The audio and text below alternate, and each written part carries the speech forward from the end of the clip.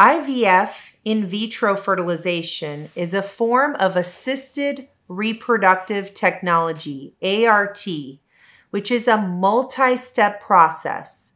The first step is ovarian stimulation with self-injected hormones to stimulate the ovaries to produce multiple follicles.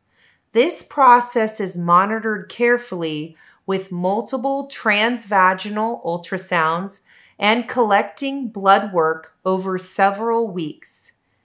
The second step is known as the egg retrieval phase.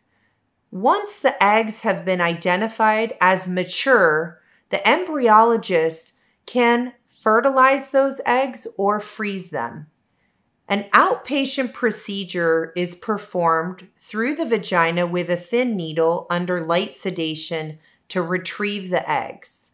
The aspiration needle is connected to a suction that carefully pulls the eggs and fluid around the egg. The egg is smaller than a grain of salt.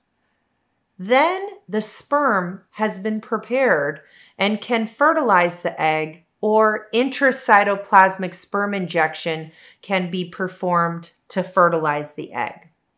Once an embryo has formed, it will be kept under observation in the lab for nearly a week.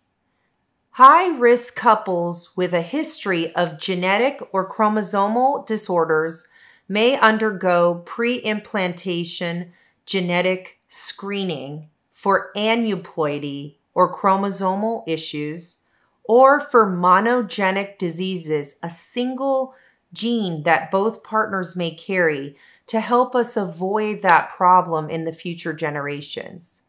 While pre-implantation genetic screening can reduce the likelihood that a parent may pass on a genetic disorder, it's not 100% guaranteed. As per the American Society of Reproductive Medicine, there's many prenatal testings that can be performed once you are pregnant. The last step is the embryo transfer. This can be done at day 3 or day 5, after the retrieval or a frozen embryo transfer. Typically, we place one embryo at a time. That's the safest way to approach this. But some situations are warranted to put multiple embryos.